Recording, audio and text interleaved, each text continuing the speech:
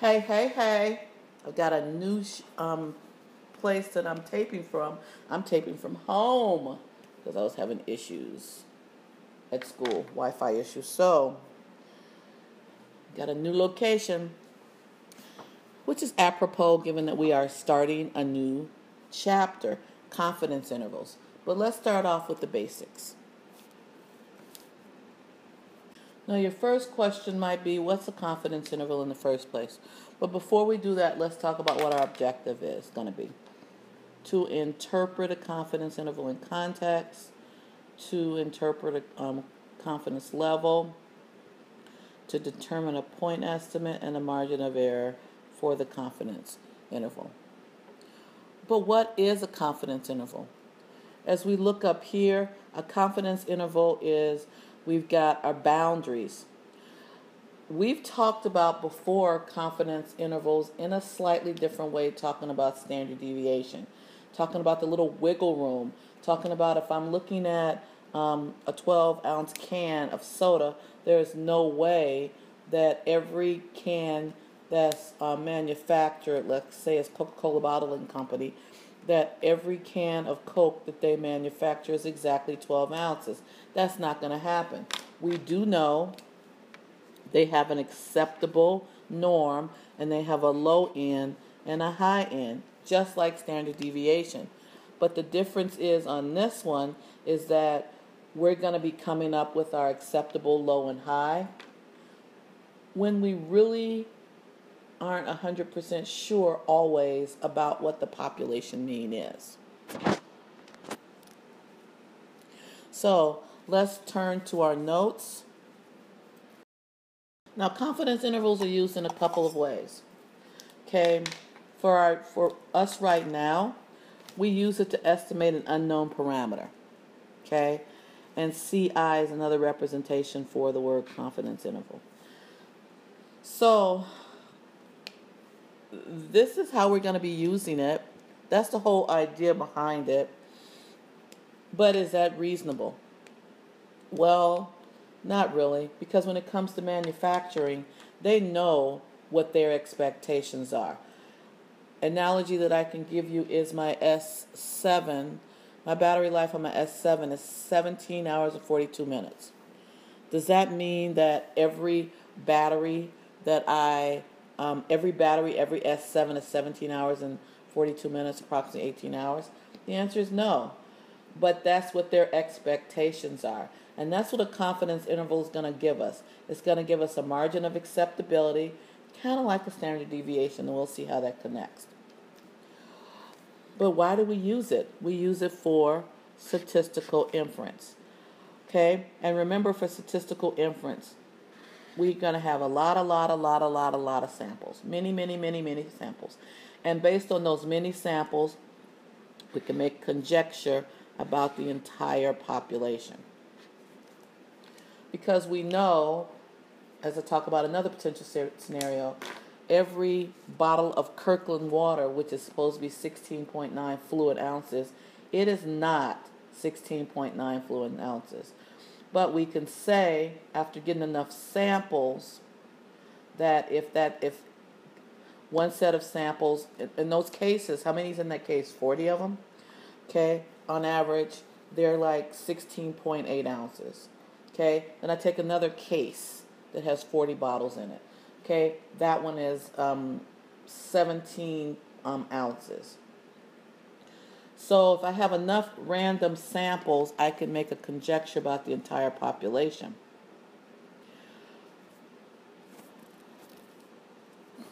But what if, like you see right here, I don't know the population parameter?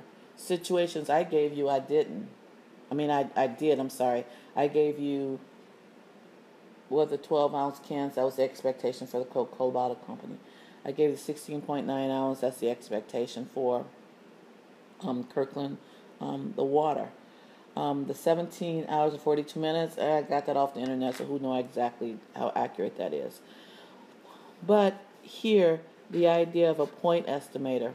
A point estimator, it is literally the sample information, the mean, the proportion, the standard deviation of a sample, and we have many random samples, and I can use that to estimate the population parameter.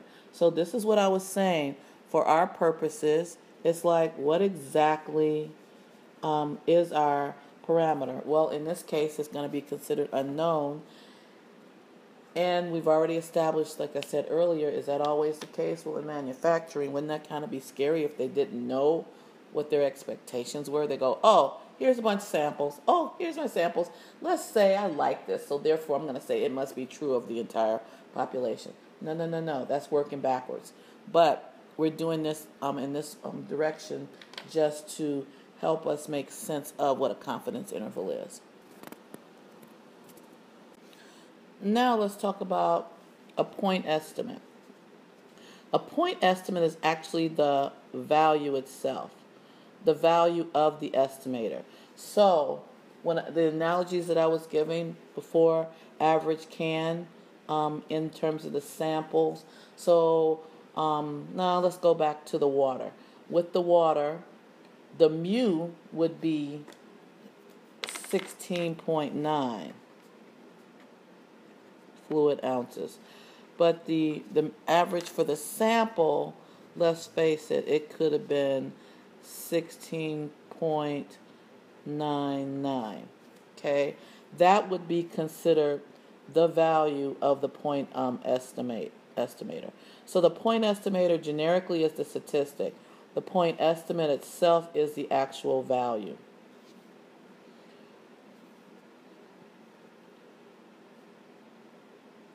And it is called the point estimator for the population. So here, this would be of this sample, of that one sample. Then we could have another sample, let's face it, that is 16.01. And then a third sample, which could be 16.55. Now remember, in this scenario, I said that we didn't know the parameter. So based on these, we can say, take an average of these, and then we can say, well, it must be true of the entire population. But when it comes to confidence intervals, we're going to use all of this information and then see what we can get from it. Okay, I'm having issues with the lighting and the quality of the print, but I'm just going to keep going because I've been working on this way too long. Okay, let's just jump into an example of a point estimate. And before we do that, I almost forgot about this little tidbit. Statistical estimation helps us to determine how close that X bar is to the true mean value. So in this case, how true X bar is to mu, or how close P hat is to P when that's applicable. So let's jump down. Read number 1. Don't forget about reading the directions because they want us to determine the point estimator. Now, go ahead and put that data into your calculator. And once you put that data into your calculator, you're going to go with your first vars. Okay, and you're going to get information. So once you put it into the calculator, you got your mean of this particular sample to be 30.35. Well, that's your point estimator. Yeah, it's not that bad. It's just new terminologies. Now, next they want us to find the variance. Remember, this is the variance. So look down to your standard deviation where it was, and then square it. Now we've got our variance. And when it comes to problem number 3, it's the same idea. We're talking about here we've got 36 out of the 50. So that's our P hat, and here's another point estimate. And remember, well, don't forget, you can always go online and click on that play button. But when it comes to this idea, let's take ourselves back to chapter 7. We had many samples, but of this one sample, we're using this one sample as a point estimate. And we're using this one sample to make a conjecture about the entire population. And we know that's not very good because it's one sample. But for now, just go with it. Now let's continue looking at number 4. Okay, so we're asking right here the same thing, to find a point estimate.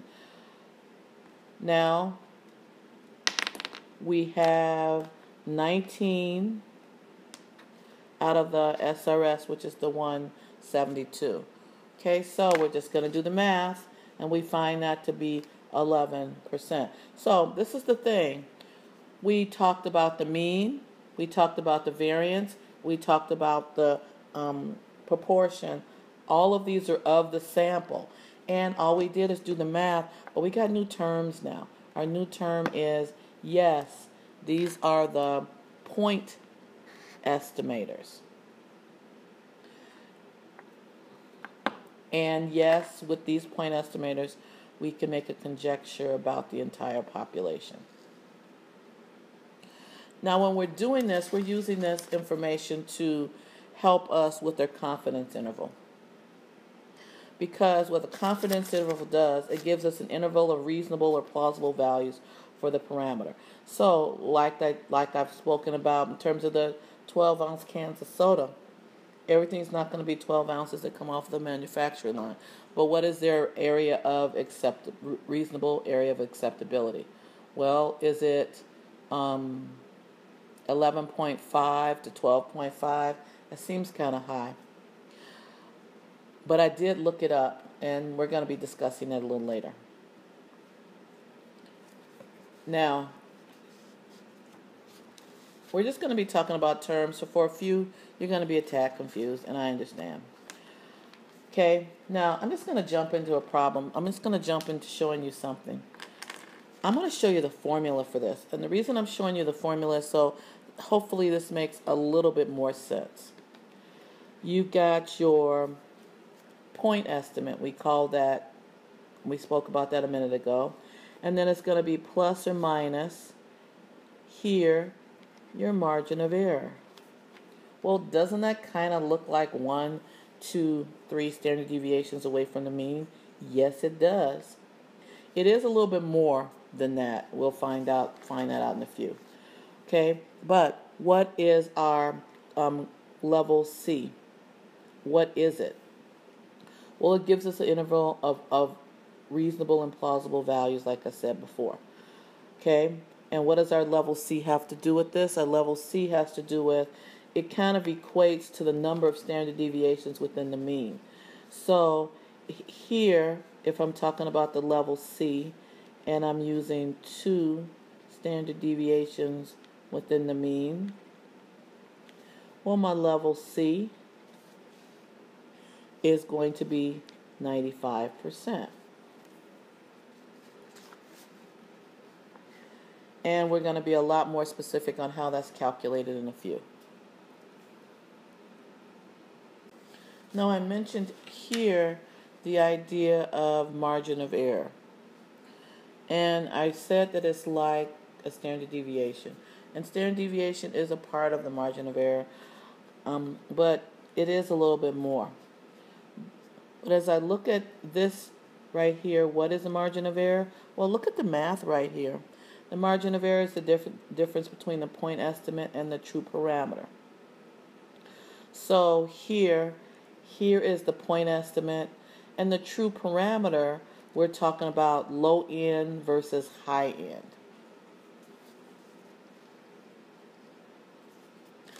Why is it important for us to have a margin of error? Because we want to see how close we think we are, how close our guess is based on the variable estimate. So it's that sample and then going up higher and then going down lower.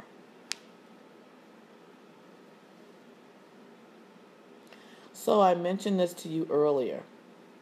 What is a confidence interval? And I need to cross that out. The confidence interval is the point estimate plus or minus the margin of error.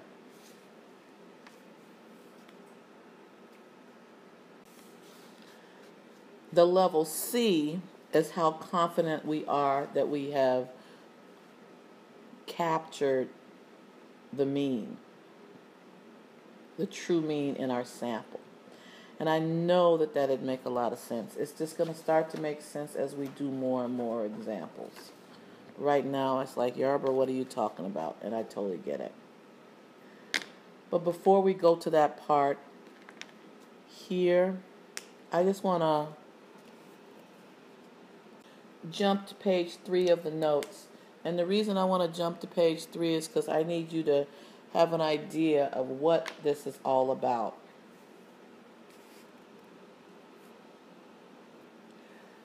Please note here, we've got a bell curve, and here's the true mean.